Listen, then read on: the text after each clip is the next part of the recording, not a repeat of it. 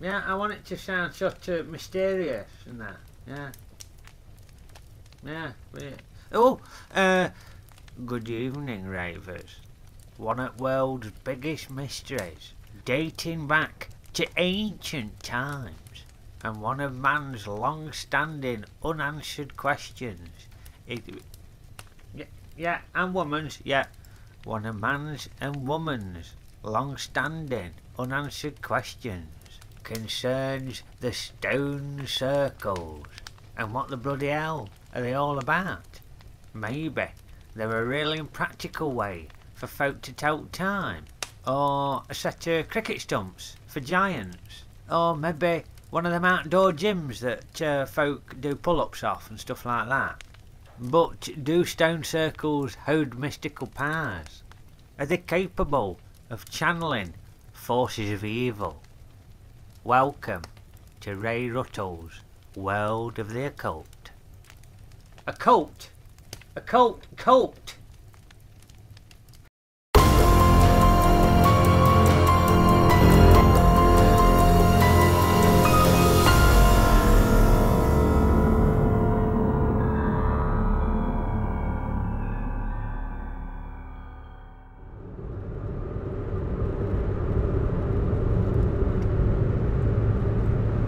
Welcome to Wiltshire. Not far to go now, son. Yeah, me and my lad Dean had a father-son bonding trip as we popped down to Wiltshire to investigate in person the mystical properties of stone circles.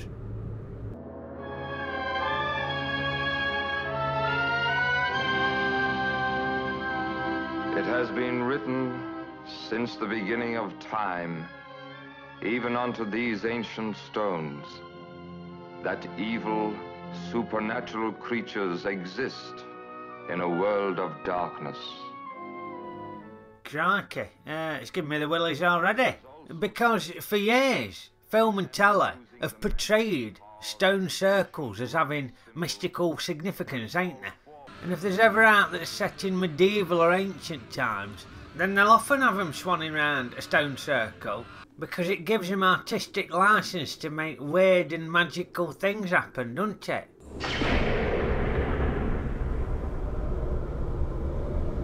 The powers of light and darkness are with you. And when I say magical, I ain't talking about Michael Praed's mullet. But there must be something in it. The stone circles, not his mullet. Yeah, there must be something in the mystical properties of the stone circles. Because the Druids have been conducting ceremonies at the stone circles for years, ain't they? Like the summer and winter solstices. Solstice? And I don't think they're Druids. Probably just dickheads. And perhaps the most famous stone circle of them all is, of course, Stonehenge. Yes, Stonehenge. Immortalised in popular culture due to its status as the most architecturally sophisticated prehistoric stone circle in the world. So that was where me and Dean were heading, but on the way we decided to stop off to investigate the mysterious sounding Woodhenge.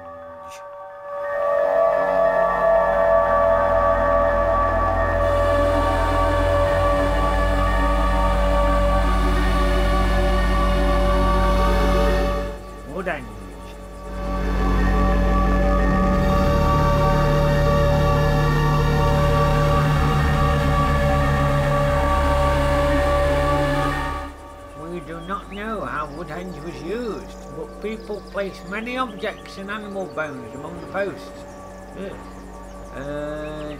Fragments of human bone were also found. Bloody hell. It's a bit macabre, ain't it? Sinister. Maybe it were human sacrifices to channel the forces of evil. It's all made of concrete. It ain't even wood. They're just concrete bollards.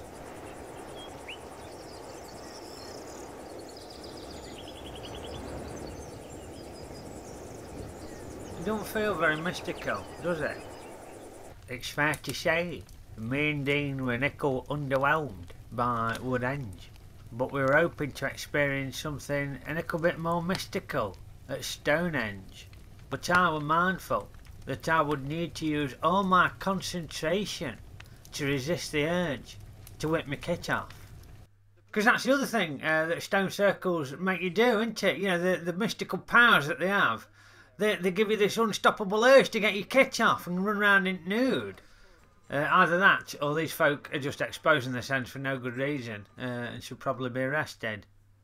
Now, for some folk, they'll do the nudie dancing round the stone circle because they believe that the magical powers will help with fertility, like in this scene in The Wicker Man.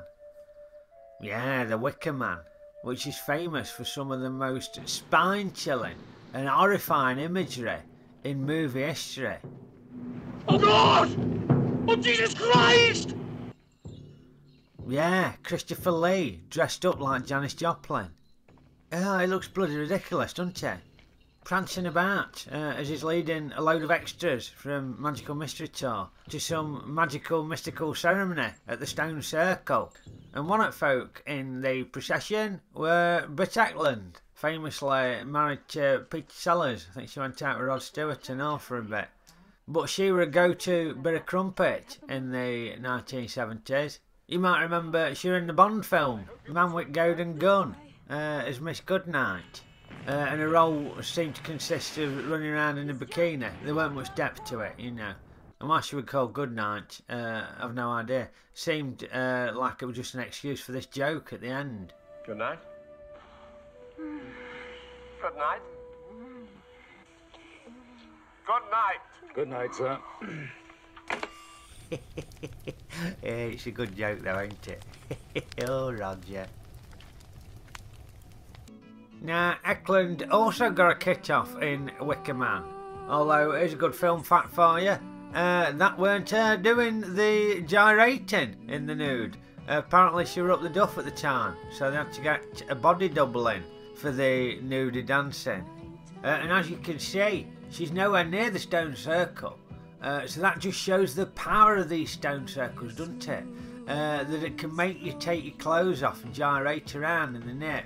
And Edward Woodward is really fighting to resist the temptation to rip his own clothes off and start dancing around Starkers. And that's why this scene is absolutely integral to the plot, as opposed to just being gratuitous titillation. Yeah. There we go, son. Stonehenge, just round the corner. Oh, bloody hell, look at the car park, it's chocker. Oh, it's going to take us something ages to park, ain't it? Bloody hell. Tons of folk here, ain't there? Wonder if they'll all be going nude due to the power of the stones. Coppers will have their work cut out, won't they? Having to round up thousands of nudists. Right, you go and park up, son. I'm going to go and find out how much it is.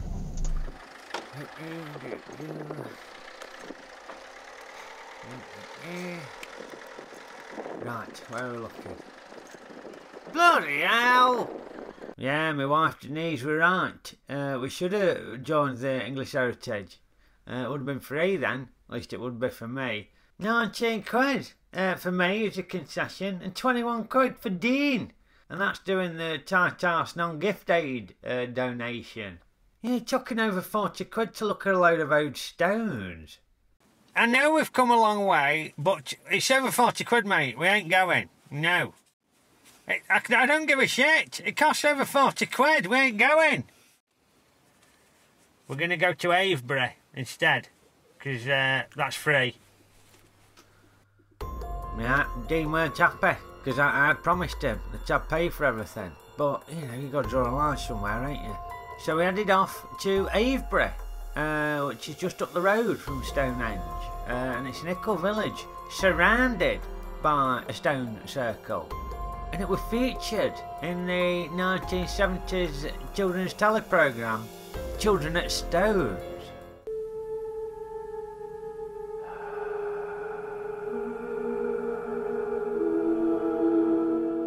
Yeah, it was pretty weird and dark for a kids programme. And the theme tune were pretty disturbing.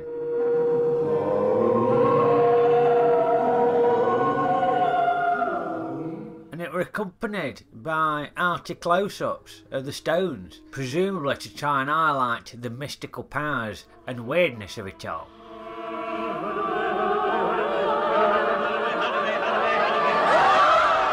And it starred a classically trained actor, Gareth Thomas, from the Royal Shakespeare Company, who took every opportunity to demonstrate his training and his ability to enunciate.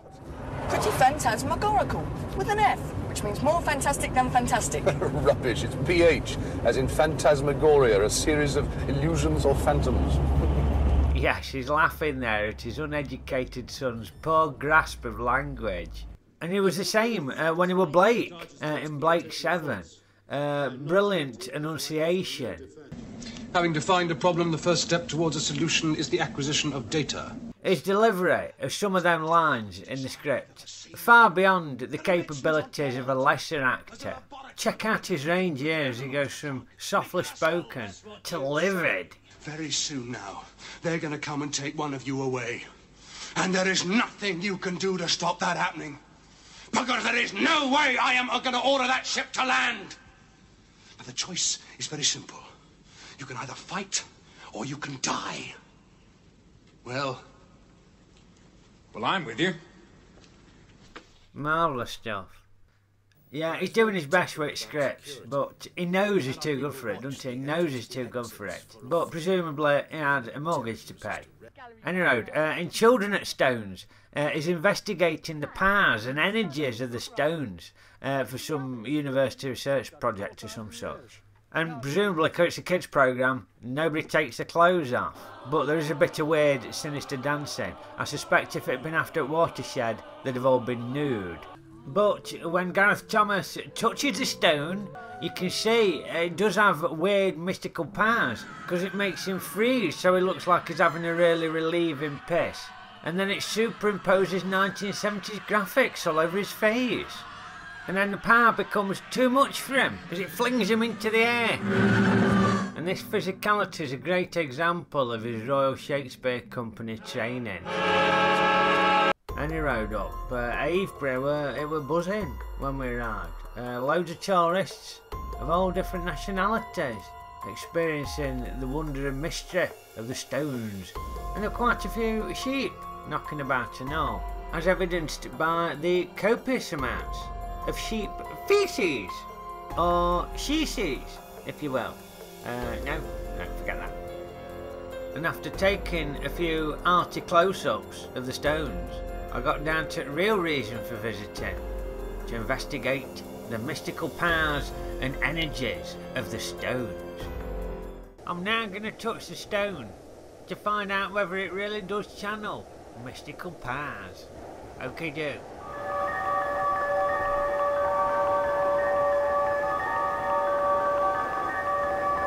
Oh yeah, I can feel something happen.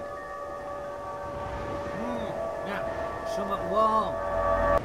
Yeah, I've stood in a sheep shit. Well, I can tell you, the Stones were definitely transmitters for evil forces. All over my bloody shoe.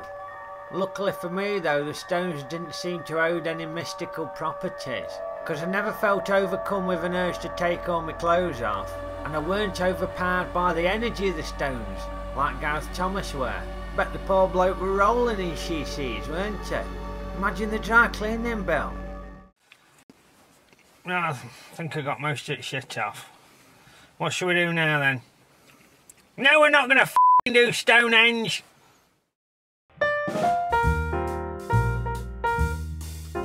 So, my investigation into stone circles has concluded that they don't have mystical properties. Stonehenge has turned into a little bit of a tourist trap. Bravebury, it's very nice. Get your son down Avebury and go and get your son an ice cream and have a mooch around. Just make sure that you don't stand in the sheep shit. And it's much better value than Stonehenge, because it doesn't cost anything apart from the car park. Anyway, join me next time when I will conduct another investigation into the world of the occult. Okie-doo!